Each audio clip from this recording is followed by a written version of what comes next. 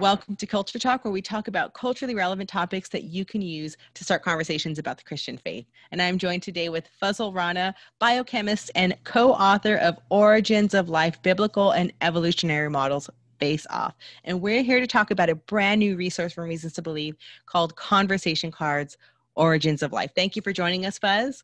Sandra, thanks for having me. You know, I'm excited about these new cards because they're not only convenient and small and therefore kind of easy to share with others, but they're also like a flashcard for anyone who needs a quick reminder of a certain topic. And in this case, it's the origins of life. So when we talk about the origins of life and how life originated on Earth, we have lots of questions.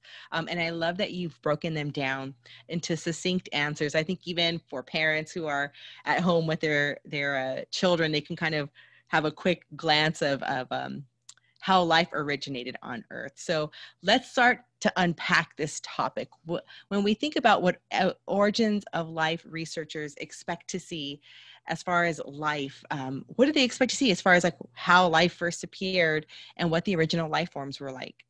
Well, you know, if you're looking at the origin of life from an evolutionary perspective, and by the origin of life, we mean specifically the idea that chemicals on the early Earth over time would self-organize into the very first cells. You'd expect, first of all, there to be evidence in the oldest rocks on Earth for a primordial or a prebiotic soup, but then also you'd expect that it would be a protracted period of time before life would originate, hundreds of millions of years, maybe up to 1 billion years, and that the very first life forms would be rather simple cells. And so from an evolutionary perspective, you're expecting long periods of time for this process to transpire. So then let's look at what we actually see and what the data shows. And you write about something called stromatolites that are in Western Australia. Let us know what that is.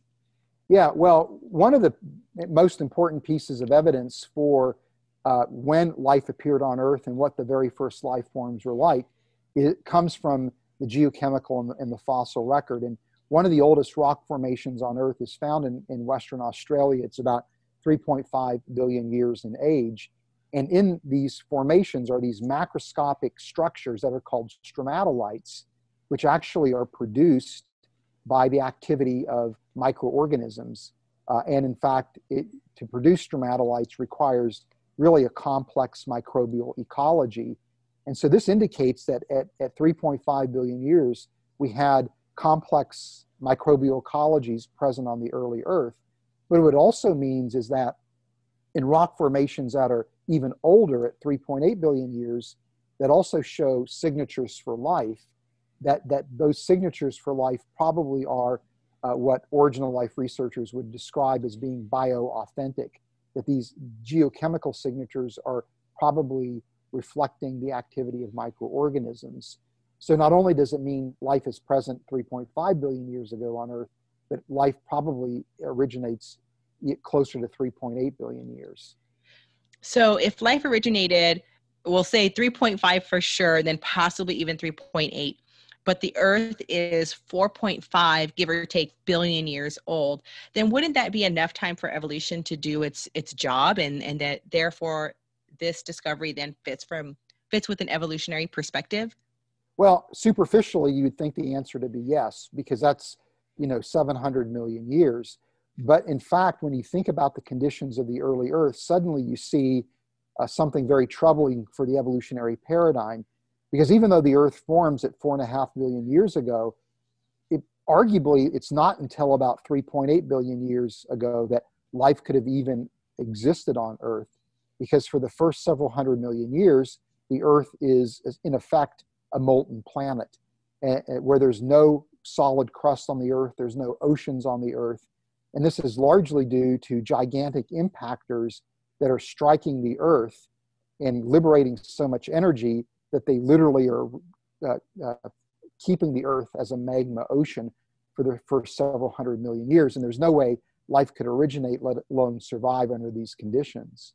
What would that time period be called? Does it have a name? Yeah, it's actually called the Hadean time frame, and it's after the Greek word for hell, which is Hades. And so it's right at the transition from the Hadean era to the Archean era at 3.8 billion years ago that we see again life appearing on the Earth. So then these stromatolites, how would they compare then? Are they simple? Are they complex? Because if we have life originating right at the time when life can originate, it seems like from an evolutionary perspective, it would still be okay if that life is simple. Yeah, well, what you see happening though is as the Earth is exiting the Hadean going into the Archean, there's another wave of impactors called the late heavy bombardment that would have essentially reverted the Earth back to a magma ocean. So once the late heavy bombardment subsides, boom, this is when we see geochemical evidence for life at 3.8 billion years ago. But looking at stromatolites and knowing what we know about them, it indicates that these first microorganisms, even though they were single-celled organisms, were biochemically very complex. So what we see is that there's a very short window of time for life to originate, maybe tens of millions of years, not hundreds of millions of years, and that life appears, again, in a geological instant. And when it does appear, it's already biochemically complex. And in fact, we already have complex microbial communities. And we also don't see any evidence whatsoever for a prebiotic soup in these oldest rocks as well. So when you put that all together, you've got a collection of facts that don't really fit the evolutionary paradigm very well. So then we have life appearing early, as soon as it possibly can, and we have life appearing and it's complex. So how does that fit then maybe from a biblical perspective, or does it? Well, I think it does, because if you, first of all, just think about what would it look like if there was a creator that brought life into existence on Earth? Wouldn't it look like suddenly out of nowhere that life would appear, and it would be inherently and intrinsically complex at its very first appearance? So to me, I see this as a signature for creation.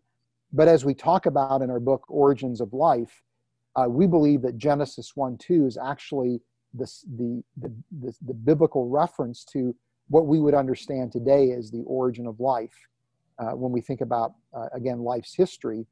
And there's an incredible match between the conditions of the early Earth that are described in Genesis 1:2 and what we have learned about the early Earth scientifically and the setting for life's origin. Yeah. Well, thank you so much for that. It really does sound like there's a lot of alignment there between what we see in the record of nature and then what we have in the words of the Bible. So if you want to know more about this topic, visit reasons.org/2819 to find out how you can receive conversation cards, Origins of Life, in exchange for a donation in any amount given between January and March of 2021. Thanks again, Fuzz. We'll see you.